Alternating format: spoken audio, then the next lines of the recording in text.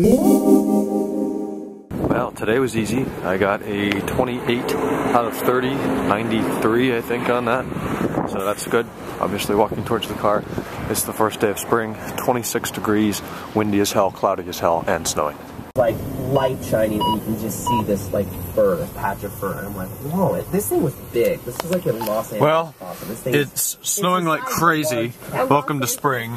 29 degrees. It's just beautiful. Shaytard's podcast is on via an FM transmitter. It sounds like absolute shit, but I can hear it, and I'm behind like to December 10th. So I'm gonna have to catch up on that. I need some driving time or something so I can do that. But it'll be a while before I'm mowing. On the way home, I'm gonna go get a haircut today and take my old oil over and drop that off. Get some of that crap done that I've been putting off for some reason. Okay guys, friggin' right. E36 328i owner over here giving me the thumbs up. Awesome. He pulls up behind me. And I could see he was waving, then he pulled up in the other lane. I guess he was going over to Walmart. So cool though. I love seeing other guys out that appreciate the car. I appreciate the E36 and whatnot.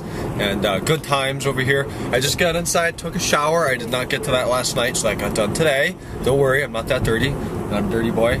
I've got oil in my trunk. I'm headed over to AutoZone to drop off the old oil recycling, and then I'm gonna go get a haircut because that needs did. It's actually not too bad, but it's just at that point where I want to get it done. So that's gonna be today's productivity.